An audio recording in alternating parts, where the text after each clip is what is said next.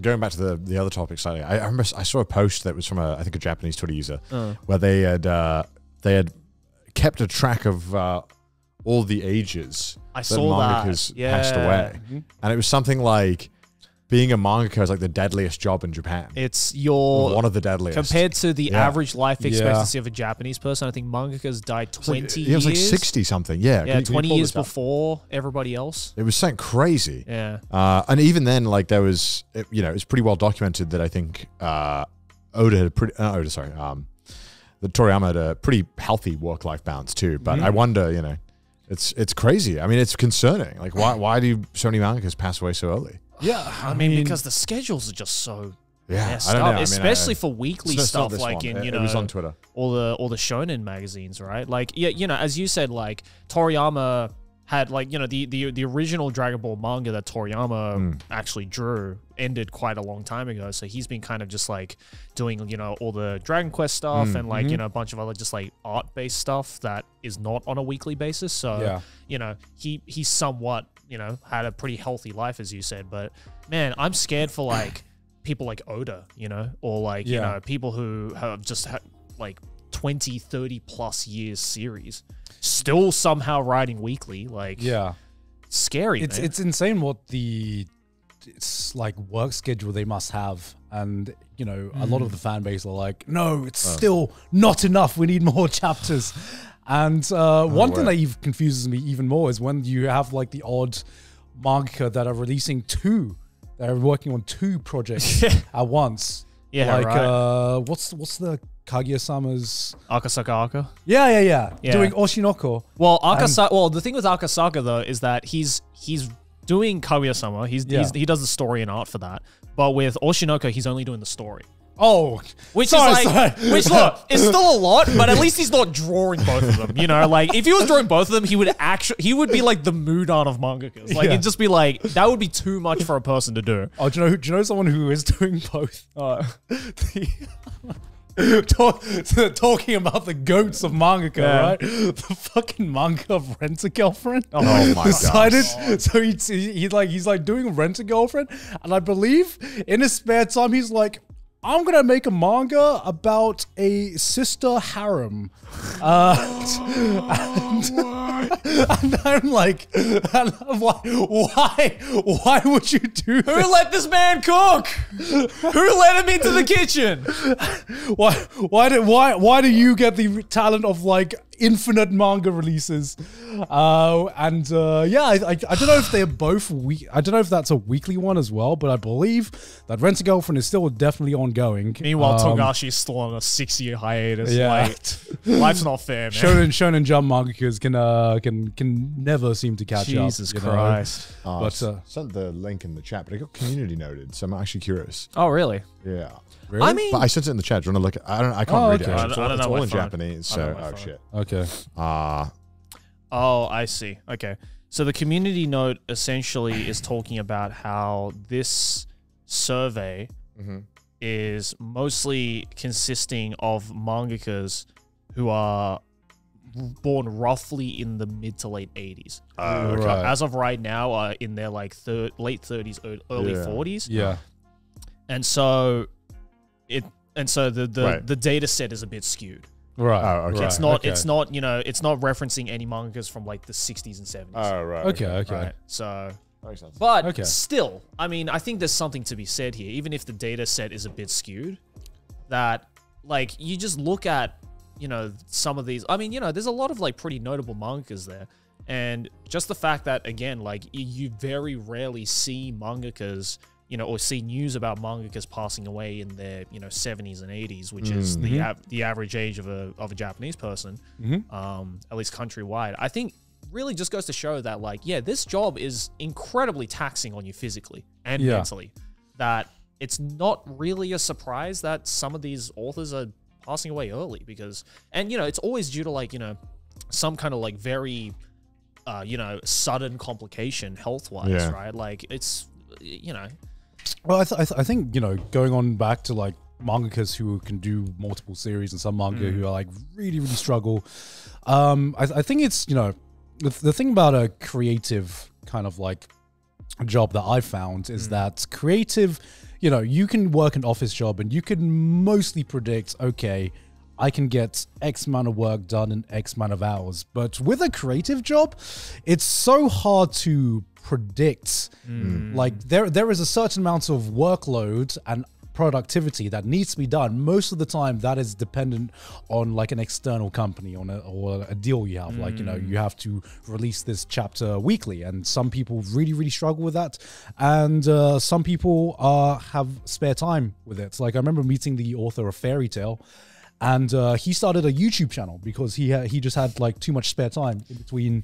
Wait, isn't Eden Zero still going though? Yeah. And that's weekly, right? Yeah. How the fuck? Because he's a fucking machine, man. Like so people just have different like bandwidth to be able to do stuff like that. It's like, did you see the interview between George R.R. Martin and Stephen King? Yeah, I did see that. Yeah, and he was like George R.R. was like, how the fuck do you write that many books? Yeah. It's like, it's actually insane. Yeah.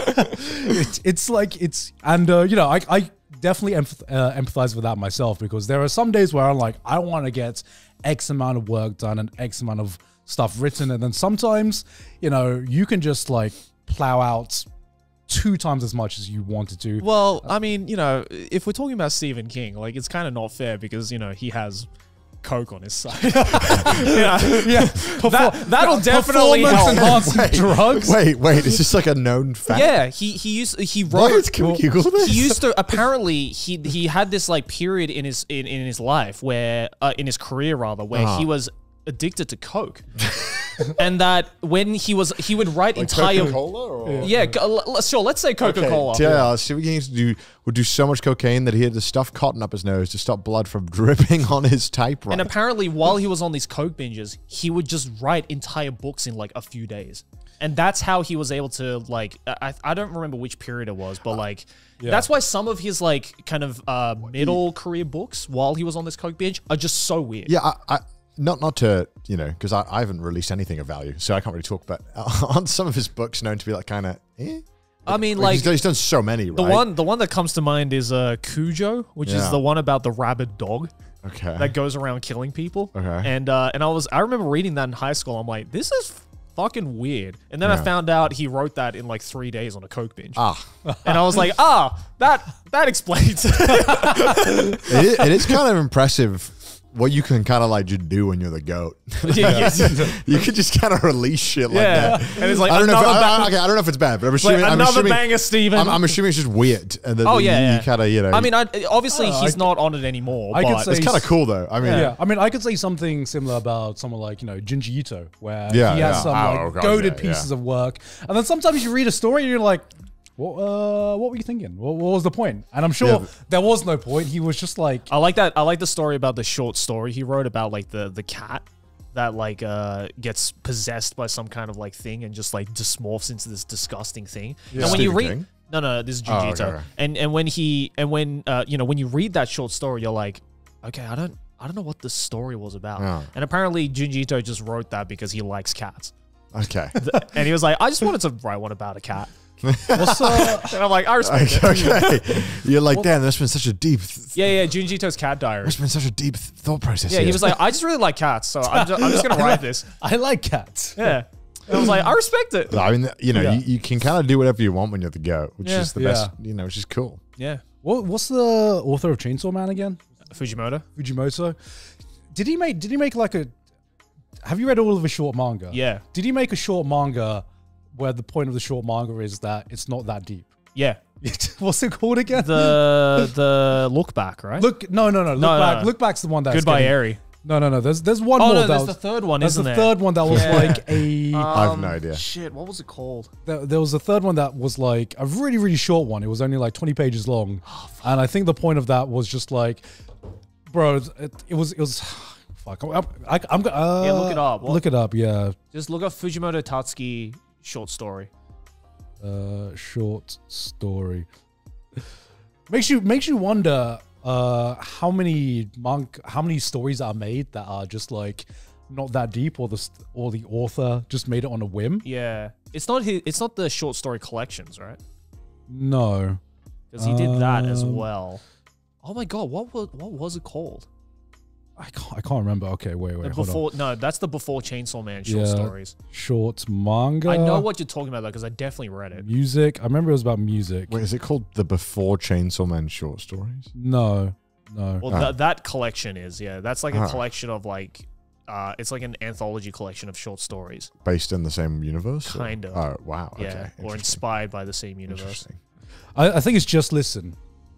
Just listen to the song. Just listen to the song. Yeah. Yeah, which killed all, which has killed like all intellectual debate around pieces of Also, media. I love how Wikipedia labels this as, under the genre of cringe comedy.